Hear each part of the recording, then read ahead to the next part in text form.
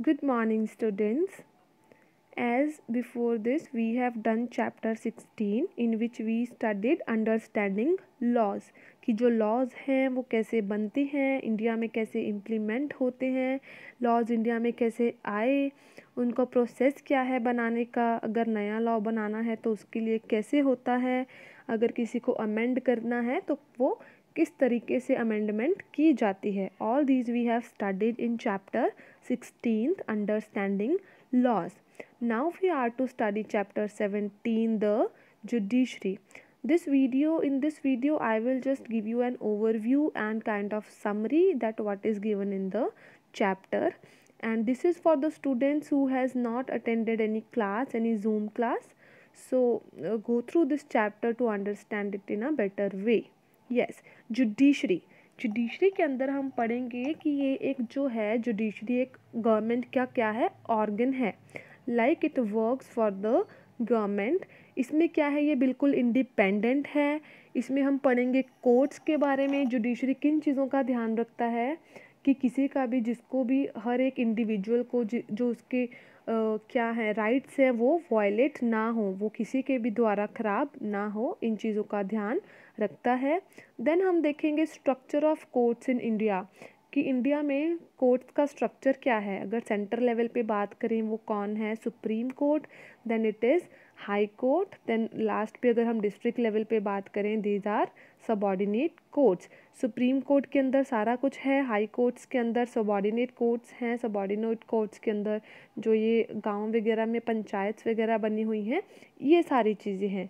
Last पे हम देखेंगे टाइप्स ऑफ केसेस हम देखेंगे कि सिविल केसेस होते हैं और क्रिमिनल केसेस होते हैं, और जो जुडिशरी है उन चीज़ों के ऊपर कैसे फैसले लेती है. This we gonna read in this chapter.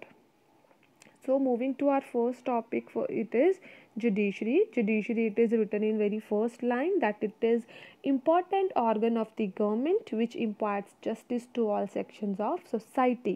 Judiciary का काम क्या है, जितने भी सोसाइटी में, कंट्री में रहने वाले लोग हैं, चाहे अलग अलग तरह के हैं, कुछ भी है, उन सभी को जस्टिस, न्याय दिलवाना is a main M of judiciary. ये जो ब्रांच है गवर्नमेंट की, ये क्या ध्यान रखती है कि सभी को इक्वालिटी के साथ ट्रीट किया जाए, इक्वालिटी बिफोर लॉ, और किसी भी तरह का डिस्क्रिमिनेशन जो है वो ना हो. इट इज़ रिटन हेयर कि कैसे जुडिशरी के बारे में डिसाइड किया गया, बी.आर. अम्बेडकर ने इसके ऊपर क्या स्टेटमेंट दी थी. In the last paragraph you can see here it is written in first line, जो इंडिया की जुडिशरी है वो किस टाइप की है, it is unified and single judiciary. India की जुडिशरी किस टाइप की है, unified and single. Then here it is importance of courts. लोगों के राइट्स को प्रोटेक्ट करने के लिए जो कोर्ट्स हैं वो बहुत इम्पॉर्टेंट हैं. अगर हम पुराने समय में बात करें, जो फैसले थे वो कौन सुना देता था, या तो चर्च, गिल्ड, पंचायत, या कोई भी इन्फ्लुएंशियल पर्सन. आज के टाइम पे ये सारे फैसले कौन लेता है, कोर्ट्स लेते हैं. ये सारे जो क्लैशेस हैं, कॉन्फ्लिक्ट्स हैं, उनको सॉल्व करता है. Next we have role of judiciary. Role क्या है, to here and settle disputes, सुनवाई करना और जो भी प्रॉब्लम है उसको सॉल्व करना. Advisory views on constitutional questions, अपनी एडवाइजेस देना कि हाँ हम इसको ऐसे कर सकते हैं, वैसे कर सकते हैं. Third, to take action as the protector of the constitution, constitution के लिए खड़े रहना, उसको प्रोटेक्ट करना कि जो कॉन्स्टिट्यूशन में लिखा हुआ है वो कोई बदले ना, उसके खिलाफ काम ना करे, इस चीज़ का ध्यान रखना. Then we have importance of independent judiciary. In these points it is written that, अगर आप देखो कि जुडिशरी जो है वो इंडिपेंडेंट होनी क्यों ज़रूरी है. अगर जुडिशरी किसी चीज़ के ऊपर डिपेंड रहेगी, चाहे लेजिस्लेचर है, एग्जीक्यूटिव है, अगर इनके ऊपर वो डिपेंड रहेगी तो ये लोग क्या करेंगे, अपनी नीड्स के अकॉर्डिंग जुडिशरी को काम करने पे मजबूर करेंगे. अगर जुडिशरी इंडिपेंडेंट है, वो पूरे हक से अपने जो है फैसले सुना सकती है, फैसले ले सकती है. Then we have structure of courts. इसमें है सुप्रीम कोर्ट. सुप्रीम कोर्ट जो क्या है वो पूरे सेंटर का है. इसमें हर तरह के जो बड़े इश्यूज़ हैं, बड़े लेवल पे इश्यूज़ हैं, वो क्या हैं, सॉल्व होते हैं. पावर्स क्या है सुप्रीम कोर्ट की, डिस्प्यूट्स को रिजॉल्व करना, कॉन्स्टिट्यूशन को प्रोटेक्ट करना। एपिलिएट ज्यूरिस्डिक्शन, इसका मीनिंग क्या है? अगर किसी भी इंसान का जो केस है वो हाई कोर्ट में चल रहा है और वो हाई कोर्ट के डिसीजन से खुश नहीं है, उसको लग रहा है कि हाई कोर्ट ने पार्शियलिटी की है, तो सुप्रीम कोर्ट इस चीज़ की भी सुनवाई कर सकता है कि हाँ, हाई कोर्ट अगर अच्छे से काम नहीं कर रहा तो उसके खिलाफ भी वो एक्शन ले सकता है। फोर्थ है गार्डियन ऑफ फंडामेंटल राइट्स, जो एक इंडिविजुअल के राइट्स हैं उन चीज़ों को उसका एज अ प्रोटेक्टर काम करता है, गार्डियन वो काम करता है।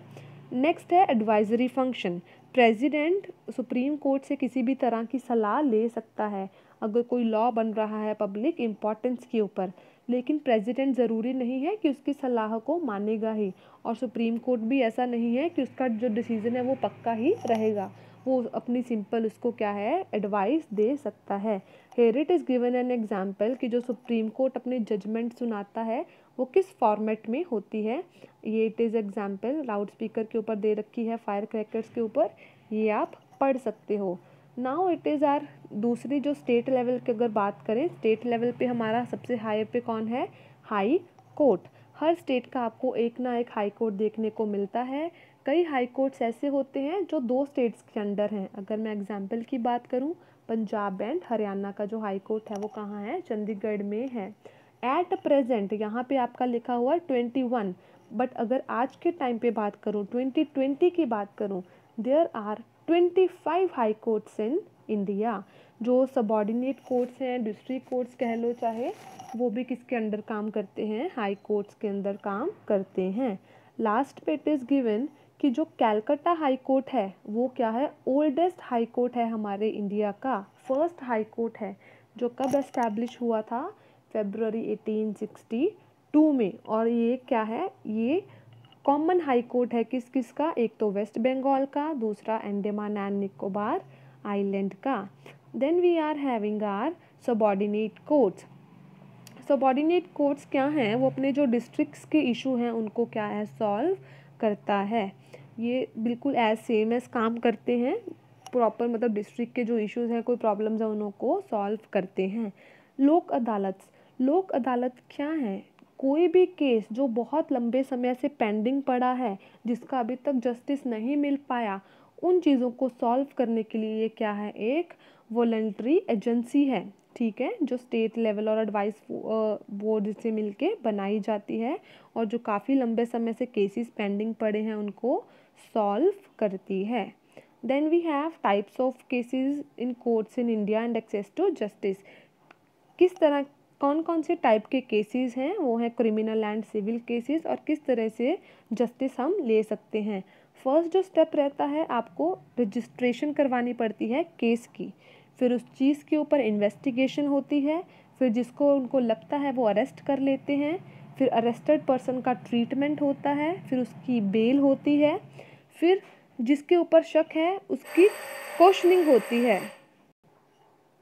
Yes, we were reading. Treatment होता है, उस अरेस्टेड पर्सन का बेल होती है, फिर जिसके ऊपर शक है उसको क्वेश्चनिंग की जाती है, और जो इनोसेंट है, जो गुनहगार नहीं है, उसको प्रोटेक्शन प्रोवाइड की जाती है। फाइनली जो गिल्टी है उसको सज़ा सुनाई जाती है। अभी हम देखेंगे cases in Indian courts. India में किस किस तरीके के केसेस आते हैं, मैंने आपको पहले भी बताया। सिविल केसेस होते हैं और क्रिमिनल केसेस। क्रिमिनल केसेस जो होते हैं वो थोड़े ज़्यादा हार्मफुल रहते हैं, जैसे मर्डर हो गया, रॉबरी हो गई, इस तरह के। सिविल केसेस में अगर आप किसी के राइट्स को हार्म कर रहे हो, नॉर्मल से केसेस रहते हैं। यहाँ पे एग्जांपल लिखी है फर्स्ट में कि जो डाइवोर्स केसेस हो गए, लैंड डिस्प्यूट, रेंट मैटर्स, ये आपके सिविल केसेस रहते हैं जो बहुत इजीली निपट जाते हैं। क्रिमिनल केसेस में कैसा? मर्डर, थेफ्ट, फॉर्जरी, डॉरी, हरासमेंट्स, ये सारे आपके क्रिमिनल केसेस रहते हैं। सिविल केसेस में आपको सिंपल क्या है, आपको अपना पिटीशन लिखवा के आना होता है, फाइल करवानी होती है कि हमारा जो है टेनेंट हमें रेंट नहीं दे रहा, या ऐसा वैसा कुछ। क्रिमिनल केसेस में आपके खिलाफ एफआईआर होती है, और जो पुलिस है वो पूरे केस को इन्वेस्टिगेट करती है और कोर्ट के अंदर केस को फाइल करती है। सिविल केसेस जो क्या हैं वो आउटसाइड द कोर्ट भी सेटल हो जाते हैं, है ना। क्रिमिनल केसेस को क्या है, बहुत बड़ी पनिशमेंट्स मिलती हैं, जेल भी हो जाती है, फाइन भी मिल सकते हैं। Then we have assesses to courts and justice. इसके अंदर क्या है, concept of PIL। PIL is public interest litigation. किसने इंट्रोड्यूस किया था, PN भगवती ने।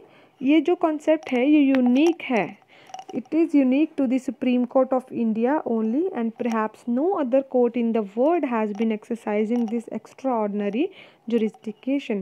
Writ petition filed at the filing counter is dealt with any other like writ petition and processed as such. Earlier, the judiciary entertained cases that come under its original and एपेलाइट jurisdiction। पहले क्या था, judiciary वो वाले cases को entertain करती थी जो उनके पास डायरेक्ट आते थे, या अगर नीचे वाले कोर्ट से सॉल्व नहीं हुए एपिलेट jurisdiction में आते थे। But with the introduction of public interest litigation, court has the power to provide justice to poor and weaker sections of society based on letter received from the social workers, journalist, lawyers और even newspaper reports. PIL लाने के बाद क्या है, court के पास power है कि वो जो वीकर सेक्शंस हैं उनको प्रोटेक्ट करें। अगर कोई उन्हें लेटर मिलता है सोशल वर्कर्स के थ्रू, जर्नलिस्ट, लॉयर्स और इवन न्यूज़पेपर रिपोर्ट्स में, cases that were taken up under PIL by the Supreme Court were to free bonded laborers, tribals, slum dwellers, child labor, etc.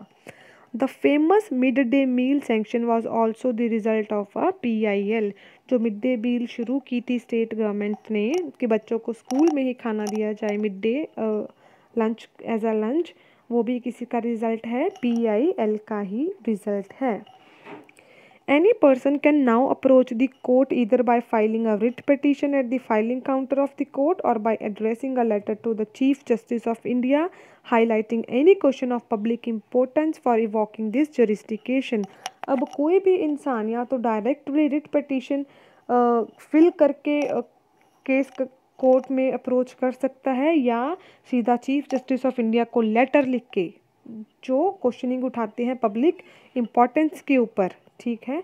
If the supreme court believes that matter is of public interest, the letter is considered to be a petition and heard. अगर supreme court को लगता है कि हाँ ये public interest का matter है, ये चीज़ें बंद होनी चाहिए, नहीं होनी चाहिए, तो वो उस चीज़ की क्या है, सुनवाई करते हैं। पब्लिक इंटरेस्ट लिटिगेशन अभी हम देखते हैं कैसे है। Filed in a court of law for the protection of public interest, terrorism, constitutional hazards, etc., violation of basic human rights of the poor, content or conduct of government policy, various areas where a public interest litigation can be filed। अगर हमें दिख रहा है कि किसी के साथ कोई अन्याय हो रहा है, वो हो रहा है, वो सारी चीज़ें इसके अंदर आ जाती हैं। Public interest litigation is not defined in any statute or any act. Compel municipal authorities to perform a public duty, violation of religious rights or basic fundamental rights. It has been interpreted by judges to consider the intent of public at large. When can public interest litigation can be filed? कब कब हम ये सारी चीज़ें कर सकते हैं? Where public interest at large is affected, जब लोग किसी भी बात से, किसी भी चीज़ से बहुत ज़्यादा डिसअपॉइंट हो जाएं। दूसरा, where a factory is causing air pollution, public nearby are getting affected। अगर हमारे आसपास कोई फैक्ट्री है वो बहुत ज़्यादा पोल्यूशन क्रिएट कर रही है और हम उससे इफ़ेक्ट हो रहे हैं। अगर कोई स्ट्रीट लाइट नहीं है। दूसरा, बैंकेट हॉल है जो बहुत ज़्यादा लाउड म्यूज़िक बजाता है, जैसे सुप्रीम कोर्ट ने बोल रखा है 10 बजे के बाद नहीं होना चाहिए वो सारी चीज़ें। अगर ये हमारे राइट्स हैं कि हम फालतू की आवाज़ें ना सुने। अगर ये चीज़ें कोई डिस्ट्रॉय करता है तो उसके अंदर हम अपने केस को फाइल कर सकते हैं। Where some construction company is cutting down trees causing environmental pollution, ये सारी एग्जांपल्स है, you can read. Closure of few factories that were causing environmental pollution in a case that come under PIL. They instructed the states to provide for food, also the midday meals in school for the children. In recent years, many Lok Adalats have come up to provide speedy and affordable justice to the poor and the underprivileged sections. Next we have last is judicial review. Judicial review is a proceeding in which a judge analyzes the legitimacy of a decision or action made by public body। Judicial review में क्या है, जज analyse करता है decision action जो लिया है public body ने। In other views, Words: judicial review is a system which challenges the way in which a decision has been taken. जिस तरीके से डिसीजन लिया गया है उस चीज़ को चैलेंज करता है. This is a unique feature borrowed from American constitution. ये हमने कहाँ से लिया है फीचर? अमेरिकन कॉन्स्टिट्यूशन से. विच exercise power of reviewing the decision of the president. जो क्या है, इतनी पावर रखता है कि जो प्रेजिडेंट का डिसीजन है उसको रिव्यू किया जाए. Despite it's limitation it has utility to. अगर उसकी कोई लिमिटेशन है उसकी यूटिलिटी भी है. It gives the Supreme Court and High Court the authority of a judicial review and also in the American judicial system. This means that action of the legislature and executive are subject to the check assessment of the judiciary. ये बहुत बड़ी power है कि जो judiciary है वो legislature के और एग्जीक्यूटिव के एक्शंस के ऊपर ध्यान रख सकती है नहीं रखती है कि वो काम कैसा कर रहे हैं. फाइन. जबकि जुडिशरी के ऊपर कोई भी नहीं है इन चीज़ों का ध्यान रखने के लिए. जुडिशरी क्या है, अपना इंडिपेंडेंटली वर्क करती है. Here ends your chapter. I want you to go through this once. Fine. Then you will understand it better and download the question answers of this chapter from YOLO and do write it in your notebooks and complete it, then learn it. Thank you so much.